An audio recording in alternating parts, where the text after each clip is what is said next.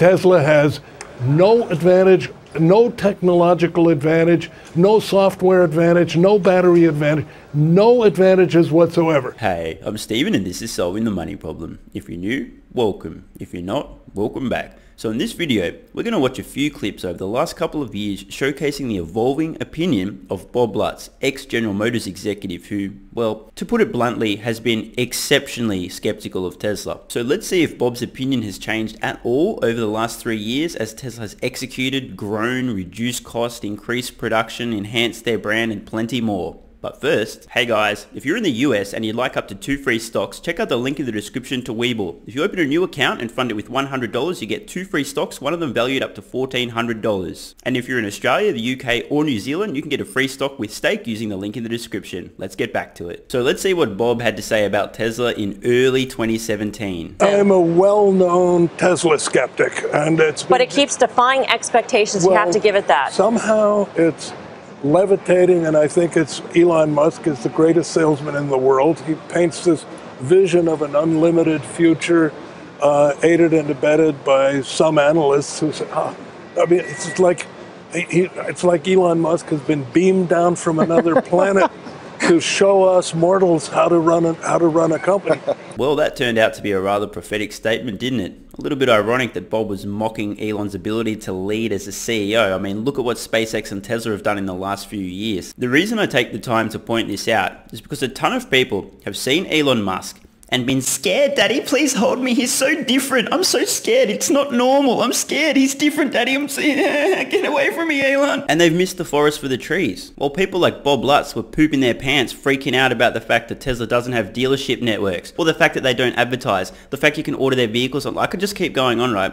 Instead of people looking at this and going, this is different. Let me think my way through this. Does this make sense? Could this work? Is this a viable way of doing things? They're just getting blind and blocked by their own confirmation bias and ego and convention and just cannot see any potential for Tesla to succeed if they don't do things exactly the same way. Pro tip, the reason now that everyone's finally cottoning on to the fact that Tesla is going to dominate the future of transportation is because they've been doing things differently and better and executing very well for many years running. People are finally waking up to this fact. The fact is, it's a constant cash drain. They're highly dependent on federal government and state incentives for money, which constantly flows in. They have capital raises all the time. Even the high-end cars that they build now cost more to build than they're able to sell them for. I've covered this before, I'll say it again very briefly. It's BS. Tesla does make money selling vehicles. They have been, and no, they're not dependent on subsidies. Here's what happens. When you've got a big brain and you manage money at a large company and your goal is to grow, when money comes in, instead of you going, oh great, we made a profit, go shareholders! You take that money, you engage your big brain and you think, okay, great. How can we redeploy this capital to further our mission, to scale production, to reduce costs, etc.? And then you do it. So if you have a surface level look, sure, it might look like they're losing money, but again, if you use this thing, you actually will understand they're not losing money. They're managing their capital efficiently. And once again, 3 years later, Tesla's making more electric vehicles than anyone else on earth and doing so very profitably. Why? Because they weren't trying to show a profit to appease dopey shareholders. Mercedes, BMW, Volkswagen, GM, Audi, and Porsche are all coming out with 300-mile electric luxury sedans. Well, we know how that one worked out, don't we? The competition is coming. Still waiting for the competition to come. I think they're doomed. Unless somehow the laws of you have to have more money coming in than going out. They're a startup, though. They're not what does doomed mean? Their stock price comes in, they go out of business, they have regular competition like other companies. What do you mean by doomed? So at some point, see, their upside on pricing is limited because everybody else sells electric vehicles at a loss to get the credits to be able to sell the sport utilities and the pickup truck. So that puts a ceiling on your possible pricing. And if he can't make money on the high-end Model S's and Model X's, which sell, up to $100,000, how in the world is he going to make money on a $35,000 small car? Yes, they're burning a lot of cash, but they're in startup mode, and the trajectory at which they burn cash theoretically won't be the same. They won't have to continue building a gigafactory infinitum. They won't add on new production lines. In terms of subsidies, most of the people who reserve a Model 3 are doing that without any government subsidies because they run out and they're still willing to buy that car. We'll see. I mean, we'll see. We'll see. But if I think Melissa's face sums that up perfectly. Come on, Bob. We'll see. I mean, we'll see. We'll see. But if you have a situation where the cost of producing a car, labor and materials, is higher than your sell price, your business model is flawed, and it's doomed, and it's going to fail. And I will guarantee the only difference, the reason for this inflated stock, because Elon Musk said, oh, but look at my solar, look at Solar City, look at the panels, look at the battery plant. The battery plant, in my estimation, is a joke. There are no cost savings by making a lithium-ion plant bigger than other people's lithium-ion plants, because making lithium-ion cells is a fully automated process anyway. So whether you've got full automation in a small building or 10 times full automation in a big building, you're not saving any money. Yes, you did hear right. 3 or so years ago, Bob Lutz clearly advertising his ignorance, claiming that building a large battery factory was not going to bring any meaningful cost reduction to Tesla. I mean, yeah, this is the point where you just stop listening to this guy, because clearly he has absolutely no fucking idea what he's talking about. Now, I understand that Bob has some experience in the internal combustion engine automotive industry, but obviously this does not translate to battery electric vehicles. And let's fast forward a year and a half to September 2018 and see how much Bob had changed his tune relating to Tesla, if at all. I've been very consistent. For the last 2 or 3 years, I've been telling the Tesla fanatics, he's got to get his act together quick, because global competition is coming. This Audi e-tron is not a big surprise. We've known it was coming for the last 2.5 years. Mercedes is going to have one. BMW. Porsche is going to have a 4-door sedan with a 300-mile range. General Motors has announced 20 different electric vehicle models. And the thing about all of these is they can all be sold at a loss for environmental compliance reasons, and the losses on the electric vehicles can be recouped on the internal combustion ones, which are the ones that 95% of Americans still want. So, and Tesla has no internal combustion engine vehicles on which to recoup the EV losses. So what's happening is what I have predicted for the last 3 years is finally coming to pass.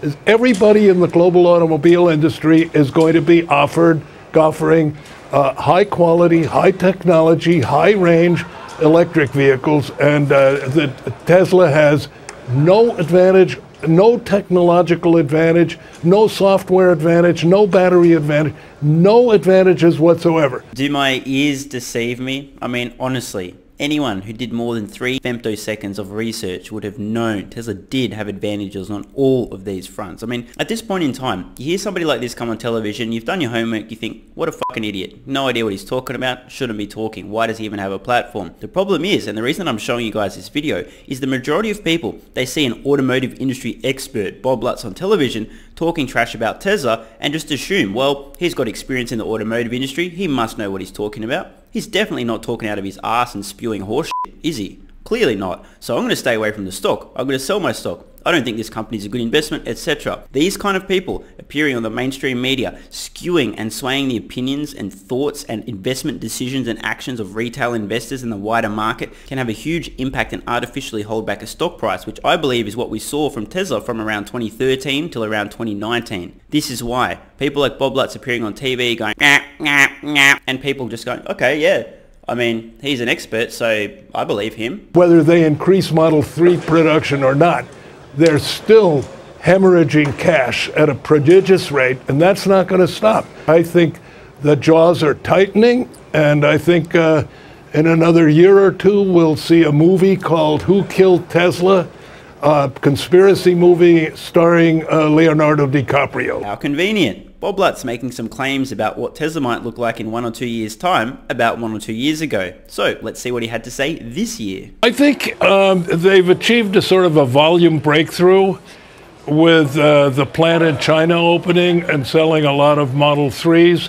Model 3 is doing extremely well in Europe. So I think what's happening is the Model 3, after a relatively slow start, is finally accelerating, and it is. The interesting thing is it's not the affordable $33,000 everyman's EV. It has really become positioned at about $55,000 to $60,000. And buyers see it as an alternative to a high-performance BMW 3 Series or a Mercedes. So as long as they can keep that premium pricing, which is, as I say, about $30,000 over where they had originally talked about, obviously that car is going to be profitable. So I think the vehicle was misplanned. At $33,000, it never would have made any money. At $55,000 to $60,000, that vehicle will make probably as high a contribution margin as the original Model S. And then the other thing that Elon has done, which I frankly talked about endlessly, he has finally reined in his cost. And he's reduced personnel and reduced unnecessary expenditures. And he's basically done what any other businessman would do in a situation where you're selling a bunch of stuff but you're not profitable. That tells you have to cut costs.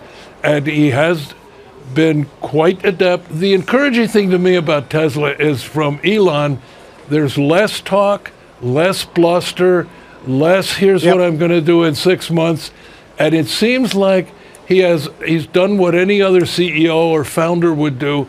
He is focusing on the business, focusing on the product, and focusing on cost control. So Tesla is finally being run like a normal business. I'm not really sure where to start here, guys. So yes, it's great that now Bob is acknowledging Tesla's being run like a proper company. Translation, they're making profitable vehicles. They're actually banking quarterly profits as well. But as we go back to the beginning of this video, 2017, Melissa's calling him out. Bob's saying, oh, Tesla's losing all this money, they're doomed, blah, blah, blah. She says, no, hang on, Bob. They're in growth mode, they're scaling. This won't be sustained long term. They'll become profitable. They're actually reinvesting in growth, scaling, etc. No, doomed. Fast forward 3 years. Tesla's now profitably making EVs because they invested in growth, in scale, in reducing their manufacturing costs, economies of scale, etc. Remember, Bob Lutz is going on television 3 years ago saying Tesla's doomed, they can't make a profit. Those who've thought a little bit deeper about it are going, well, hang on a minute. No, actually, they are making these vehicles profitably. They're reinvesting that cash and expanding their production capacity, bringing down their costs, etc. Bob, no, they're doomed. And now they've brought the costs down, as everyone knew it was coming who did any homework and realized what was going on. Like, this isn't a surprise. Bob's sort of suggesting somehow Tesla's turned around, flipped on a dime, and suddenly they're doing things completely differently. No, they're not. They're just further along in their plan. This is not a revelation. But again, someone like Bob comes on TV, talks shit about Tesla, typical retail investor. Oh yeah, this old bloke with a raspy voice must know a few tricks. I'll believe him. I don't need to think anymore. I don't need to do any homework. He's on CNBS. I believe him. The point I'm trying to make here is these so-called experts with a large platform and a voice that many listen to can heavily influence sentiment around a company's stock price. And year after year, we saw people like Bob Lutz coming on CNBS and spreading FUD, fear, uncertainty, doubt. They're doomed, they're going bankrupt, they can't make a profit, the competition is coming, etc. But now even Bob, the skeptic of skeptics on Tesla, is really coming around. Let's see what he had to say last month. I will freely admit that Elon Musk has done a brilliant job. He produces very good cars. He managed to avoid bankruptcy, and he managed to avoid the feds preventing him from raising capital after he was placed under SEC investigation and so forth. So he's dodged a lot of bullets, done a lot of great things, and I give him credit for that. And the cars are very good. And he has built a very valuable brand. One of the smart things he did was he started at the top of the market with a large, expensive car. And he got a lot of, thought leaders, wealthy West Coast people and so forth. And then he started going down in size. What everybody else did with electric cars is, well, let's make it tiny and cheap and ugly because people want electrification. No, people don't want electrification that badly. They want a nice-looking car with great performance. And let's face it, Elon Musk has done that. But the rise in stock price and the fact that Tesla is now worth more than FCA, GM, and Ford combined, is worth more than Volkswagen, is worth more than Toyota, has nothing to do with reality. Credit where it's due. Bob is starting to come around now, praising Elon, praising the brand, praising the product. When you look at reality, Tesla, albeit still alive, is not, I'll say this kindly, Tesla is not a very profitable company that creates a decent return for its shareholders. Talk about low-hanging fruit. Thanks for the softball, Bob. So let's cover this. I believe this one statement is a microcosm of how and why Bob and many others have been so wrong about Tesla for so long. They're being viewed through the lens of a traditional automaker. Let me know in the comments below, guys. Would you say that Tesla has produced a poor return for investors over the last few years? Now I see what Bob's getting at here. They haven't been paying a dividend. Terrible return, right? Don't worry about the stock price. Tesla is always struggling for profitability, and yet it's got this huge market cap, and it's referred to as the electric car giant. Well, they may be giants in the electric car business, but annually they do 300,000 cars. 300,000 cars compared to 10 million a year for Toyota, about 8 million a year for GM. So Tesla is not very big. They have very good technology, but so does GM, so does Ford, so does Toyota, so will Volkswagen and Porsche.